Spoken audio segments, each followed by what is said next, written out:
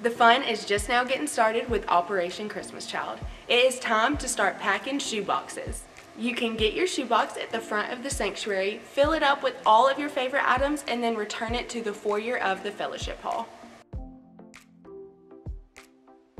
If you haven't already, we would love to have you join us for prayer on Tuesday mornings here in the sanctuary at 10 a.m. We also meet on Wednesday evenings before service. Women, we meet at 5:30, and men, y'all meet at 6. We have a New to Freedom luncheon coming up. This will be October 17th, directly following our Sunday morning service. So if you have been coming to Freedom for 6 months or less and want to know more information, you're not going to want to miss this. Lunch is provided and they always have a great time.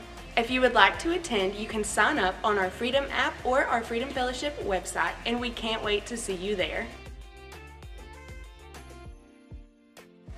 Ladies, our night of worship is coming up so quick. It will be here at the church at 6:30 p.m. on October 14th.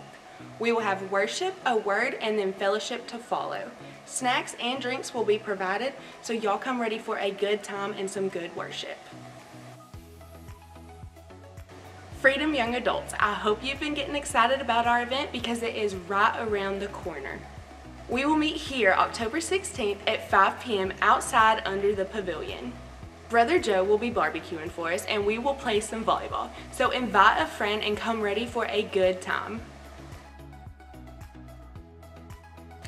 Freedom Fam, we need your help. Our food pantry is getting low, so we need help restocking some items. If you're thinking of items you can donate, just think of what your family enjoys to eat. An example would be rice, beans, cornbread mixes, soups, and boxed meals.